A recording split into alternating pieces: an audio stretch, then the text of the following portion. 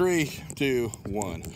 What's up, everybody? We're outside of Regal, where we just got a chance to go watch Venom, There Will Be Carnage. First off, thanks to everybody at Regal. Another good experience. I always like coming here. Second, holy shit, was that movie some bonkers insanity. For one, I mean, the action was wall to wall. Yeah, it was all over the place. And it was good action. It wasn't crappy action. It wasn't stupid jump cuts. I mean, it all had like a good purpose, which was nice.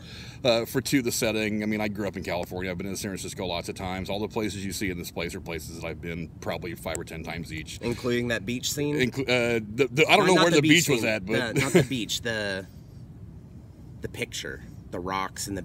You know what I'm talking about? Yeah, I don't know that area actually exists as its name, but I mean, that's what it looks like all up and down the West Coast, but I digress. But, and the characters, holy shit. I mean, first off, one of the things I really dig about this, and we're not going to go into too many spoilers until we do our thing on Thursday, but one of the cool things about it is it's a really strange love story between Venom and Eddie. True. It really, the personal aspect of the film does focus a lot on them and their relationship to one another. This kind of weird, I mean, symbiotic, obviously, relationship. They both need one another for various reasons. And a lot of this movie, as far as the personal stuff is concerned, is about them realizing that. And then coming to grips on exactly how their relationship was going to work, because when we leave them at the end of the first Venom movie, it's not really defined what they are. We just kind of leave them there, and then we pick up this movie with the struggle that they each have trying to live with one another. So it really is kind of a weird relationship movie as far as they are concerned. I mean, it's a weird relationship movie the whole way around, because there's a lot going on with Cletus as well. That's a whole love triangle kind of deal as well. Yeah, there really is a lot of it is this really strange love story. I've heard a lot of people say that there's a lot of natural born killers in this, and I gotta tell you, this could almost, in spots anyway, with the Cletus Cassidy character, this could have served as a sequel to that movie almost, because a lot of Woody Harrelson's character, I mean, it really does mirror his character from that movie, from Natural Born Killers. Oh, it's so good. Yeah, he plays it so well too. Oh my god. I am 100% certain at this point that Woody Harrelson may be one of the top 5 American actors ever. Woody Harrelson might actually be a serial killer. He may actually. If he is, I'm sure he's fantastic at it. But I mean, yeah, he is so good in just about everything you see him in anymore.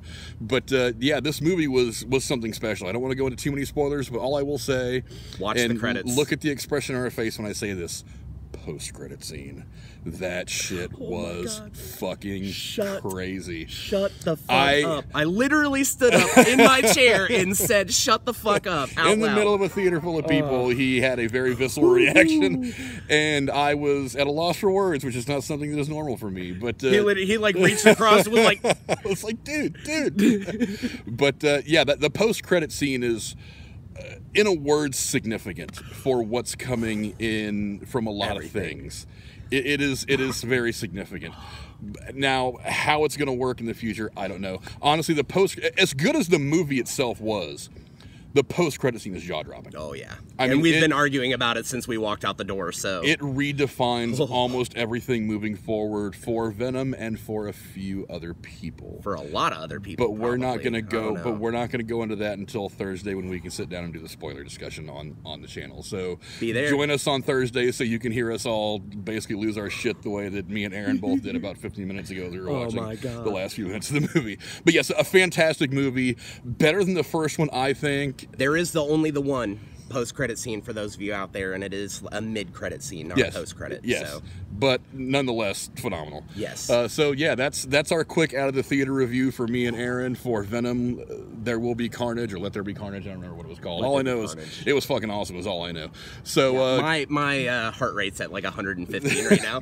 My god! It's an exciting movie with a gigantic body count. Oh yeah. Not a lot of blood, but there are some bodies put in the fucking street for this one. So yeah, it was. I'm kind of curious why it didn't make an R rating. I think not having a whole lot of blood. That's probably kind of helped, but there was a whole lot of. There was a fair amount of off-screen stuff too. We just saw the bodies at some point. So. Yeah, a lot of insinuating that this person was torn in half by various symbiotes, but whatever. Amazing. Yeah, go definitely if you get a chance, if you're into these kinds of films, go see it. It's well worth it. And yes, there will be canapes. And there will be canapes. You'll understand when you see that when you see the movie. But yeah, come back Thursday. Come and hang out with us while we do our spoiler review. We'll see you later. Peace.